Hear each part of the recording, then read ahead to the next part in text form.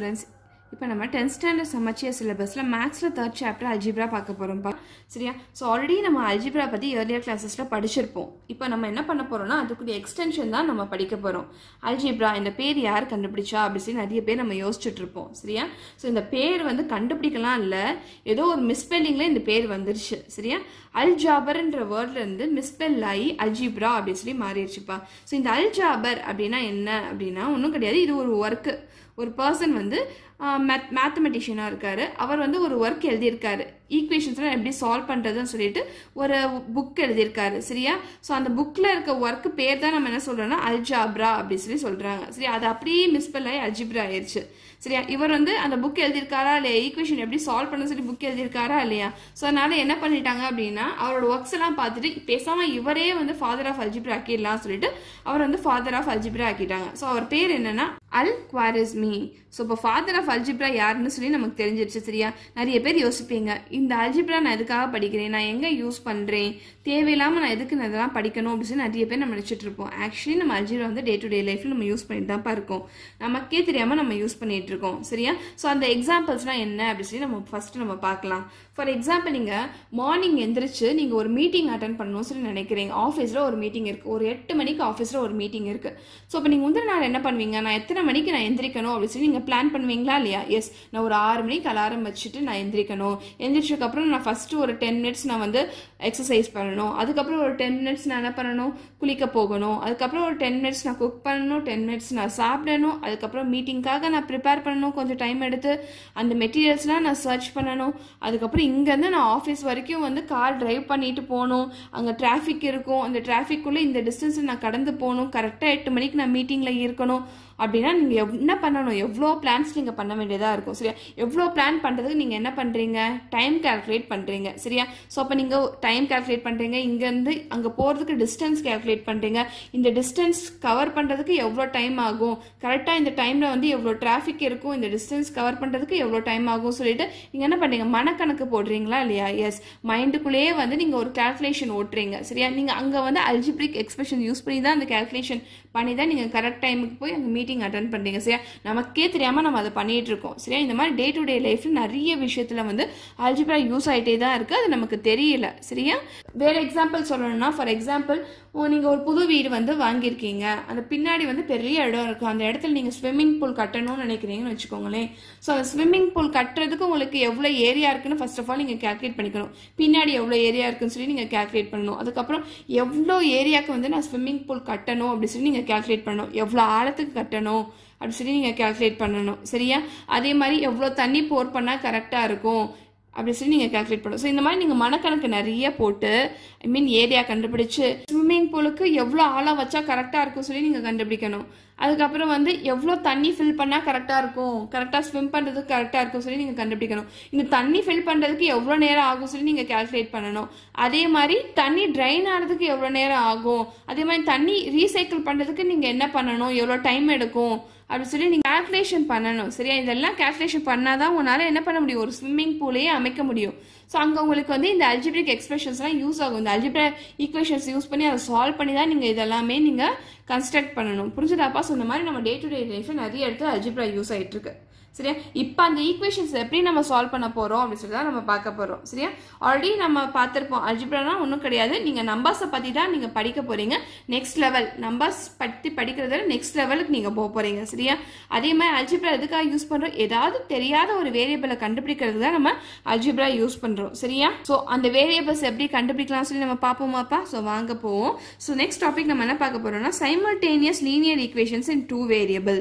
Linear equation அப்படின்னா என்னப்பா? First of all ஈக்குவேஷன்னா என்ன? ஈக்குவேஷன்னா ஒன்றும் கிடையாது. ஈக்குவேஷன்ல 2 சைடு இருக்கும், அந்த 2 சைடு வந்து ஈக்குவல் சிம்பிளால வந்து செப்பரேட் பண்ணி வச்சிருப்பாங்கப்பா. சரியா? ஸோ இந்த 2 சைடு வந்து எப்படி இருக்கணும்னா ஈக்குவலா இருக்கணும். ஃபார் எக்ஸாம்பிள், லெஃப்ட் ஹேண்ட் சைடில் 1 இருக்கு அப்படின்னா ரைட் ஹேண்ட் சைட்லயும் என்ன இருக்கணும், 1 இருக்கணும். சரியா? இந்த 2 சைடு ஈக்குவலா இருந்தால் தான் நம்ம என்ன சொல்லுவோம், இந்த மேத்தமெட்டிக்கல் சென்டென்ஸ் நம்ம ஈக்குவேஷன் சொல்லி சொல்லுவோம். ஸோ நெக்ஸ்ட் நம்ம லீனியர் ஈக்குவேஷனா என்ன சொல்லி பார்க்க போறோம். ஸோ லீனியர் ஈக்குவேஷனா ஒன்றும் கிடையாதுப்பா. உங்கள் ஈக்குவேஷனில் வந்து வேரியபிள் இருக்கும். அந்த வேரியபிளுக்குரிய பவர் வந்து 1 இருந்துச்சு அப்படின்னா அந்த டைப் ஆஃப் ஈக்குவேஷன் நம்ம என்ன சொல்லுவோம்னா லீனியர் ஈக்குவேஷன் அப்படி சொல்லுவோம். சரியா? ஸோ இங்கே பாருங்கள் x is equal to 1. So X மட்டும் தான் கொடுத்துருக்காங்க. ஸோ எக்ஸ் மேலே எந்த ஒரு நம்பரும் இல்லை அப்படின்னா என்ன அர்த்தம்? 1 இருக்குன்னு நம்ம கன்சிடர் பண்ணிக்கணும். சரியா? ஸோ அப்போ இங்கே வந்து பவர் என்னவா இருக்குது? 1 இருக்குது. ஸோ அப்போ நம்ம என்ன சொல்லலாம்? இந்த டைப் ஆஃப் ஈக்குவேஷன் வந்து லீனியர் ஈக்குவேஷன் சொல்லலாம். சரியா? இங்கே ஒரே ஒரு வேரியபிள் இருக்கனால linear equation in one variable அப்படி சொல்லலாம். சரியா? இங்க பாருங்க இன்னொரு example linear ஈக்குவேஷனுக்கு x plus y is equal to 1. So இங்க நீங்க பாருங்க இங்க இருக்க வேரியபிள்ஸ்க்குரிய பவர் என்னவா இருக்கு? எந்த ஒரு நம்பரும் இல்லை. ஸோ அப்போ நம்ம என்ன கன்சிடர் பண்ணிக்கணும்? பவர் 1ன்னு கன்சிடர் பண்ணிக்கணும். ஸோ அப்போ இந்த ஈக்குவேஷன்ல இருக்கக்கூடிய வேரியபிள்ஸ்க்குரிய பவர் வந்து 1 இருக்கு. ஸோ இந்த மாதிரி பவர் 1 இருந்தால் இந்த டைப் ஆஃப் ஈக்குவேஷன் நம்ம என்ன சொல்லுவோம்? லீனியர் ஈக்குவேஷன் அப்படி சொல்லுவோம். சரி, இங்க 2 வேரியபிள் இருக்கனால நம்ம என்ன சொல்றோம்? லீனியர் ஈக்குவேஷன் இன் 2 வேரியபிள் சொல்லுவோம். சரியாப்பா? இன்கேஸ் உங்கள் பவர் 2 இருந்துச்சு அப்படின்னா நம்ம இந்த டைப் ஆஃப் ஈக்குவேஷன் நம்ம என்ன சொல்லுவோம்னா குவாட்ராட்டிக் ஈக்குவேஷன் சொல்லுவோம். சரியா? உங்கள் ஈக்குவேஷனில் வேரியபிள்க்குரிய பவர் 1 இருந்தால் லீனியர் ஈக்குவேஷன், பவர் 2 இருந்தால் குவாட்ராட்டிக் ஈக்குவேஷன், அதே மாதிரி பவர் 3 இருந்தால் கியூபிக் ஈக்குவேஷன் சொல்லுவோம். அதே மாதிரி பவர் 4, 5, 6 என்னவா இருந்தாலும் நம்ம என்ன சொல்லுவோம்னா பாலினாமியல் சொல்லிடுவோம். புரிஞ்சுதாப்பா? ஸோ இந்த பவரை பொறுத்து தான் உங்களோட ஈக்குவேஷனோட டைப்ஸ் மாறும். உங்கள் பவர் 1 இருந்தால் லீனியர் ஈக்குவேஷன், 2 இருந்தால் குவாட்ராட்டிக் ஈக்குவேஷன், 3 இருந்தால் கியூபிக் ஈக்குவேஷன், உங்கள் பவர் 4க்கும் மேலே இருந்தால் அது பாலினாமியல்ஸ் அப்படி சொல்லுவோம். ஸோ இப்போ நம்ம வந்து லீனியர் ஈக்குவேஷன் 2 வேரியபிள்ஸ் தான் நம்ம பார்க்க போகிறோம்ப்பா. சரி, அந்த லீனியர் ஈக்குவேஷன் 2 வேரியபிள்ஸ் வந்து எப்படி சால்வ் பண்ணுறது, எப்படி வந்து இந்த அன்னோன் வேரியபிள்லாம் கண்டுபிடிக்கிறது, எக்ஸும் ஒய் எப்படி கண்டுபிடிக்கிறது சொல்லி நம்ம பார்க்க போகிறோம். ஸோ அதுக்கு முன்னாடி இப்போ xy is equal to 1 அப்படி சொல்லி ஒரு ஈக்குவேஷன் கன்சிடர் பண்ணிக்குவோம். இந்த ஈக்குவேஷன் நீங்கள் லீனியர் ஈக்குவேஷன் சொல்வீங்களா இல்லையா? இந்த ஈக்குவேஷன் நம்ம லீனியர் ஈக்குவேஷன் சொல்ல முடியாது. ஏன்னா இங்கே பாருங்கள் இங்கே வந்து பவர் 1 இருக்குது, இங்கே பவர் 1 இருக்குது. இது ரெண்டுமே மல்டிப்ளிகேஷன் சிம்பிளில் இருக்குது. ஸோ அப்படின்னா இதுக்குரிய பவர் வந்து 1 கிடையாது. சரியா? இங்கே இருக்க பவர் இந்த பவரை ஆட் பண்ணிங்கன்னா 2 இருக்குது இந்த பவர். சரியா? ஸோ அப்போ நம்ம என்ன சொல்லுவோம் அப்படின்னா இந்த டைப் ஆஃப் ஈக்குவேஷன் நம்ம லீனியர் ஈக்குவேஷன் சொல்ல மாட்டோம். புரிஞ்சுதாப்பா? அதே மாதிரி ஒரு லீனியர் ஈக்குவேஷன் நீங்கள் கிராஃபில் ப்ளாட் பண்ணால் எப்படி இருக்கும் அப்படின்னா, for example X plus Y is equal to 1 equation வச்சுக்கோங்க. சரி, இதை நீங்கள் கிராஃபில் ப்ளாட் பண்ணால் எப்படி இருக்கும் அப்படின்னா ஒரு ஸ்ட்ரைட் லைனாக தான்ப்பா இருக்கும். சரியா? ஸோ லீனியர் ஈக்குவேஷன் இன் 2 வேரியபிள் எப்படி இருக்கும் அப்படின்னா ஒரு ஸ்ட்ரைட் லைனாக தான் இருக்கும் கிராஃபில் ப்ளாட் பண்ணும்போது. சரியா? இன்கேஸ் உங்கள் லீனியர் ஈக்குவேஷனில் 3 வேரியபிள் இருக்குது, X plus Y plus இசட்னு 3 variable இருக்குது, எக்ஸ் ஒய் இசட்னு 3 வேரியபிள் இருந்துச்சுன்னா உங்களோட கிராஃப் எப்படி இருக்குன்னா ஒரு பிளேன் மாதிரி இருக்கும். சரியாப்பா? ஸோ உங்கள் கிராஃப் வந்து பிளேன் மாதிரி இருக்கும். இன்கேஸ் உங்கள் ஈக்குவேஷனில் வந்து 2 வேரியபிள் இருந்துச்சுன்னா உங்கள் கிராஃப் வந்து ஒரு ஸ்ட்ரைட் லைனாக இருக்கும். இன்கேஸ் உங்கள் ஈக்குவேஷனில் வந்து 3 வேரியபிள் இருந்துச்சுன்னா அது பிளேனாக இருக்கும். புரிஞ்சுதா? ஸோ வாங்க இப்போ நம்ம லீனியர் ஈக்குவேஷன் இன் 2 வேரியபிள் எப்படி சால்வ் பண்ணுறது சொல்லி பார்க்கலாம்ப்பா. சரி, ஸோ ஒரு சில எக்ஸாம்பிள்ஸ் பார்த்துட்டு நம்ம ப்ராப்ளம்குள்ளே போனோம்னா நமக்கு ஈஸியாக புரியும். நம்ம 9th ஸ்டாண்டர்டில் படிச்சிருப்போம்ப்பா ஈக்குவேஷன்ஸ் எப்படி சால்வ் பண்ணுறது, வேரியபிள்ஸ் எப்படி கண்டுபிடிக்கிறது சொல்லி நம்ம படிச்சிருப்போம். திரும்ப அதை நம்ம ரீகால் பண்ணிக்கலாம். சரியா? ஸோ இப்போ நான் இங்கே 2 ஈக்குவேஷன் நான் கன்சிடர் பண்ணியிருக்கேன். இந்த 2 ஈக்குவேஷன் வந்து எக்ஸோட வேல்யூ ஒய்யோட வேல்யூ நான் கண்டுபிடிக்கணும். சரியா? ஸோ நான் எப்படி சால்வ் பண்ணுறேன் சொல்லி நீங்கள் பாருங்கப்பா. ஃபர்ஸ்ட் ஆஃப் ஆல் இந்த மாதிரி ஈக்குவேஷன் கொடுத்துட்டாங்கன்னா நீங்கள் என்ன பண்ணுங்க அப்படின்னா கொடுத்துருக்க ஈக்குவேஷனை நீங்கள் equation number 1 equation number 2ன்னு consider பண்ணிக்கோங்க.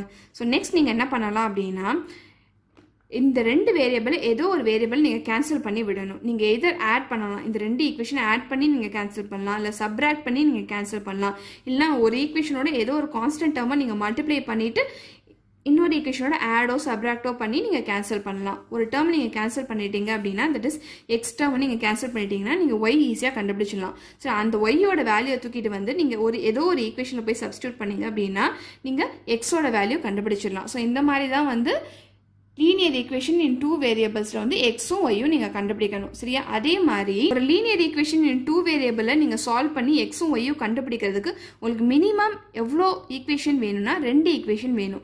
2 வேரியபிள் இருந்தால் 2 ஈக்குவேஷன் மினிமம் வேணும் சால்வ் பண்றதுக்கு. இன்கேஸ் உங்களுக்கு 3 வேரியபிள் இருக்கு, எக்ஸ் ஒய் இசட் அப்படின்ற 3 வேரியபிள் இருக்கு அப்படின்னா உங்களுக்கு மினிமம் வந்து 3 ஈக்குவேஷன் வேணும். சரியா? எக்ஸும் ஒய் இசட்ன்ற டேர்மை நீங்க கண்டுபிடிக்கிறதுக்கு மினிமம் 3 ஈக்குவேஷன் வேணும். சரியா? ஸோ இப்போ நம்ம கன்சிடர் பண்ணிக்கக்கூடிய எக்ஸாம்பிள் வந்து 2 வேரியபிள் தான் இருக்கு. ஸோ நமக்கு ரெண்டு ஈக்குவேஷன் இருக்கு. ஸோ இந்த ரெண்டு ஈக்குவேஷன் வந்து நமக்கு போதும் சரியா, நம்ம எக்ஸும் ஒய்யும் கண்டுபிடிக்கிறதுக்கு.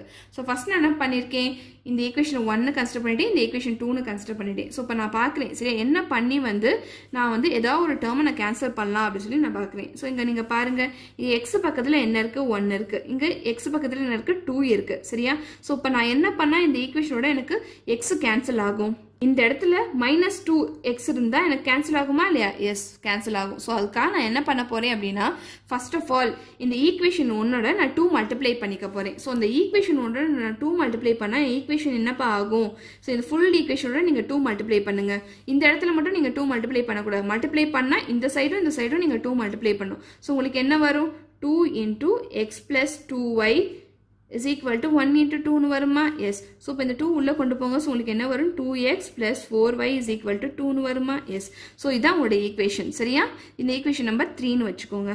சரி, இப்போ நான் ஈக்குவேஷன் நம்பர் 2 நான் அப்படியே எழுதிக்கிறேன். ஸோ ஈக்குவேஷன் நம்பர் 2 இருக்கு, 2x minus 3y is equal to 4 அப்படி சொல்லி இருக்கு. ஸோ இது வந்து ஈக்குவேஷன் நம்பர் 2. ஸோ இப்போ நான் நினச்ச மாதிரி இங்கே எனக்கு 2x வந்துருச்சு சரியா. ஸோ இப்போ நான் இந்த ரெண்டு ஈக்குவேஷனை ஆடோ சப்ராக்டோ பண்ணால் என்னால் கேன்சல் பண்ண முடியுமா? எஸ் பண்ண முடியும். இந்த ரெண்டு ஈக்குவேஷன் நான் சப்ராக்ட் பண்ணேன் அப்படின்னா என்னால் கேன்சல் பண்ண முடியும் சரியா. That is equation 3 minus equation 2 பண்ணேன் அப்படின்னா என்னால் கேன்சல் பண்ண முடியுமா? எஸ் கேன்சல் பண்ண முடியும்.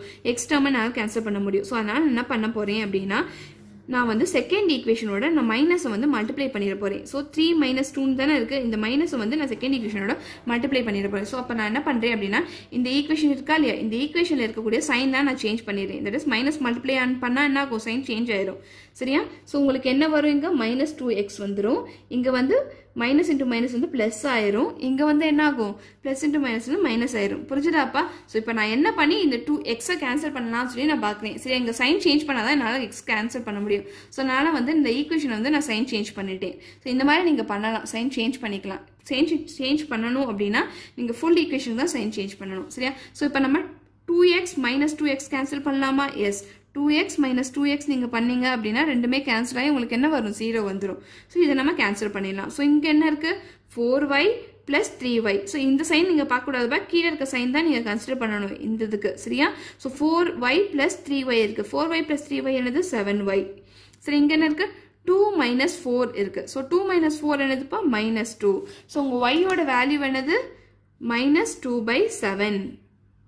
ஸோ இப்போ நம்ம ஒய்யோட வேல்யூ கண்டுபிடிச்சாச்சு. போய் நம்ம எக்ஸ் சப்ஸ்டியூட் பண்ணி எக்ஸோட வேல்யூ கண்டுபிடிச்சிடலாமா? எஸ் கண்டுபிடிச்சிடலாம். என்ன பண்ணணும்னா, இந்த ஒய்யோட வேல்யூ தூக்கிட்டு போய் இந்த ரெண்டு ஈக்குவேஷன் ஏதாவது ஒரு ஈக்குவேஷனில் போய் சப்ஸ்டியூட் பண்ணுங்க. ஸோ நான் ஈக்குவேஷன் நம்பர் 1ல போய் நான் சப்ஸ்டியூட் பண்ணுறேன்னு சொல்லி வச்சுக்கோங்க. ஸோ உங்களுக்கு என்ன வரும், ஸோ எழுதிக்கோங்க, substitute y is equal to -2/7 in equation 1 அப்படி சொல்லி போட்டுக்கோங்க. ஸோ ஈக்குவேஷன் 1 நமக்கு தெரியும், x plus 2y is equal to 1. So இப்போ நீங்கள் yக்கு பதிலாக -2/7 சப்ஸ்டியூட் பண்ணுங்க. ஸோ உங்களுக்கு என்ன வரும், x plus 2 into -2/7 is equal to 1 அப்படி சொல்லி வருமா. ஸோ இது மல்டிப்ளை பண்ணால் உங்களுக்கு என்ன வரும், x 2 into 2 வந்து 4 வரும். சரி, இங்கே -2 இருக்கனால இங்கே வெளியே மைனஸ் போட்டுக்கோங்க. 2 into -2 வந்து -4 divided by 7 is equal to 1 வருமா. So x is equal to 1. இந்த -4/7 இந்த பக்கம் போச்சுன்னா +4/7 ஆயிரும் சரியா. ஸோ இப்போ நீங்கள் எல்சிஎம் எடுங்க, உங்களுக்கு என்ன வரும், 7 வரும். நியூமரேட்டரில் இங்கே 1ஓட நீங்கள் 7 மல்டிப்ளை பண்ணிக்கணும். ஸோ 7 + 4 வரும் சரியாப்பா. ஸோ உங்களுக்கு என்ன வருது, 11/7 வருது. ஸோ உங்கள் எக்ஸோட வேல்யூ என்னது 11/7, ஒய்யோட வேல்யூ என்னது -2/7. ஸோ இங்கே எக்ஸ் ஒய்ன்றது வந்து கான்ஸ்டன்ட் தான் வரணும்னு அவசியம் கிடையாது, இந்த மாதிரி ஃப்ராக்ஷனாகவும் வரலாம். புரிஞ்சுதாப்பா? ஸோ இப்படி தான் நீங்கள் வந்து லீனியர் ஈக்குவேஷன் இன் 2 வேரியபிள் சால்வ் பண்ணி எக்ஸும் ஒய்யும் கண்டுபிடிக்கணும். புரிஞ்சுதா? எக்ஸாம்பிள் புரிஞ்சுதா? ஸோ நெக்ஸ்ட் நம்ம வந்து system of linear equation in 3 variables நம்ம பார்க்க போகிறோம்ப்பா சரியா. ஸோ உங்கள் லீனியர் ஈக்குவேஷனில் வந்து 3 வேரியபிள் இருந்தால் நம்ம என்ன சொல்லுவோம் அப்படின்னா, லீனியர் ஈக்குவேஷன் இன் 3 வேரியபிள் சொல்லுவோம் சரியா. ஸோ இங்கே பாருங்கள், எக்ஸ் ஒய் இசட். ஸோ இந்த 3 வேரியபிள் இருக்குது. ஸோ நம்ம இந்த ஈக்குவேஷன் என்ன சொல்லுவோம், லீனியர் ஈக்குவேஷன் 3 வேரியபிள் சொல்லுவோம் சரியா. ஸோ இப்போ இந்த மாதிரி 3 வேரியபிள் இருக்குது, இந்த 3 வேரியபிள்குரிய வேல்யூ நீங்கள் கண்டுபிடிக்கணும் அப்படின்னா மினிமம் உங்களுக்கு லீனியர் ஈக்குவேஷன் எத்தனை ஈக்குவேஷன் தேவைப்படும்னா 3 ஈக்குவேஷன் தேவைப்படும். 3 வேரியபிள் இருந்தால் மினிமம் வந்து உங்களுக்கு 3 ஈக்குவேஷன் தேவைப்படும் எக்ஸ் ஒய் இசட்டோட வேல்யூ கண்டுபிடிக்கிறதுக்கு சரியா. இன்கேஸ் உங்களுக்கு வந்து ஈக்குவேஷன்ல வந்து ரெண்டு வேரியபிள் இருக்கு, that is X plus Y is equal to 1, ரெண்டு வேரியபிள் தான் இருக்கு, எக்ஸ் ஒய்னு 2 வேரியபிள் இருக்கு அப்படின்னா இந்த எக்ஸ் ஒய்யும் கண்டுபிடிக்கிறதுக்கு உங்களுக்கு 2 ஈக்குவேஷன் இருந்தா போதும் சரியா. ஸோ இப்போ உங்களுக்கு 3 வேரியபிள் இருந்தால் 3 ஈக்குவேஷன் வேணும் சரியா, எக்ஸ் ஒய் இசட் கண்டுபிடிக்கிறதுக்கு. ஸோ அதே மாதிரி 3 வேரியபிள் கண்டுபிடிக்கணும் அப்படின்னா நீங்கள் என்ன பண்ணணும் அப்படின்னா ஸோ 3 ஈக்குவேஷன் இருக்குன்னு கன்சிடர் பண்ணிக்கோங்க. ஸோ 3 ஈக்குவேஷன் கொடுத்துருக்காங்க. இந்த 3 ஈக்குவேஷன் யூஸ் பண்ணி XYZ கண்டுபிடிக்க சொல்லியிருக்காங்க. சரியா? ஸோ இப்போ நீங்கள் என்ன பண்ணணும்னா ஃபஸ்ட்டு ஏதாவது 2 ஈக்குவேஷன் கன்சிடர் பண்ணிக்கோங்க. ஸோ ஃபஸ்ட் நான் இந்த 2 ஈக்குவேஷன் கன்சிடர் பண்ணிக்கிறேன். ஸோ இந்த 2 ஈக்குவேஷனை நான் என்ன பண்ணணும்னா ஏதாவது ஒரு வேரியபிள் நான் கேன்சல் பண்ணணும். ஸோ ஃபார் எக்ஸாம்பிள் நான் Z கேன்சல் பண்ணுறேன். ஸோ இந்த 2 ஈக்குவேஷன் ஆட் பண்ணேன்னா எனக்கு Z கேன்சல் ஆயிரும். சரியா? ஸோ நெக்ஸ்ட் நான் என்ன பண்ணுறேன்னா ஏதாவது இன்னொரு 2 ஈக்குவேஷன் கன்சிடர் பண்ணிக்கிறேன். ஸோ இந்த 2 ஈக்குவேஷன் நான் கன்சிடர் பண்ணிக்கிறேன்னு வச்சுக்கோங்க.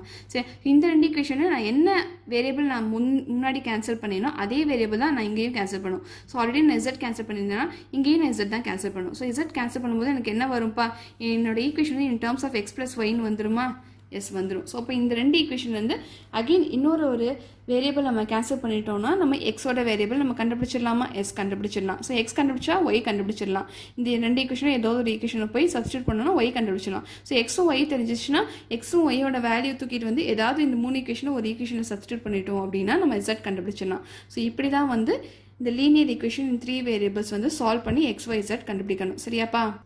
ஸோ இந்த மாதிரி நீங்கள் சால்வ் பண்ணும்போது சரியா உங்கள் XYZ ஓட வேல்யூ வந்து ஒரு கான்ஸ்டன்ட் வேல்யூவாக கிடைக்கலாம், இல்லைனா ஃப்ராக்ஷன் வேல்யூவாக கிடைக்கலாம், இல்லைனா இந்த XYZ ஓட வேல்யூ வந்து நிறைய சொல்யூஷன்ஸ் கிடைக்கலாம். XYZக்கு நிறைய சொல்யூஷன்ஸ் கிடைக்கலாம், இல்லைனா எந்த சொல்யூஷன்ஸ் கிடைக்காமலும் இருக்கலாம். சரியாப்பா? ஸோ எதை வச்சு நம்ம no solution infinitely many solution சொல்கிறோம் சொல்லிட்டு நம்ம வந்து ப்ராப்ளம் சால்வ் பண்ணும்போது உங்களுக்கு புரியும்ப்பா. சரியா? அந்த கேசஸ் பார்க்கும்போது உங்களுக்கு புரியும். சிஸ்டம் ஆஃப் லீனியர் ஈக்குவேஷன் இன் 3 வேரியபிள்ஸ்னால் என்ன சொல்லி புரிஞ்சதா? எஸ். இப்போ வாங்க நெக்ஸ்ட் செஷனில் நம்ம வந்து ப்ராப்ளம்ஸுக்கு போவோம்.